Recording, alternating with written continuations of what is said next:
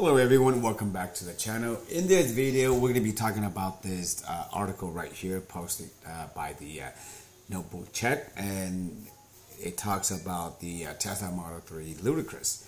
Okay, so right now you know that on the Tesla website they only got two variations, which is the standard one and they got the long range one. And the performance, they've been talking about it, but here are some of the information that we have so far for the 2024 Tesla Model 3 Island performance. Okay, so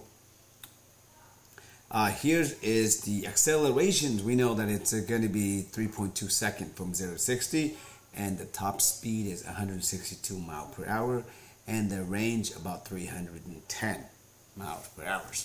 And the total output of the horsepower is going to be over 600.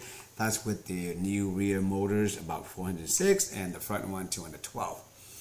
And let's see, the price wise is going to be expected about 30% more than the base trim, so ranging about 55,000 all the way to 60,000. And it's going to be coming soon. So if you're waiting for the Tesla Model 3 performance, you know, hang tight, and it's coming soon. Thank you for watching. If you guys have any questions regarding about this, please leave a comment below. But then take care, and I'll see you guys in the next video.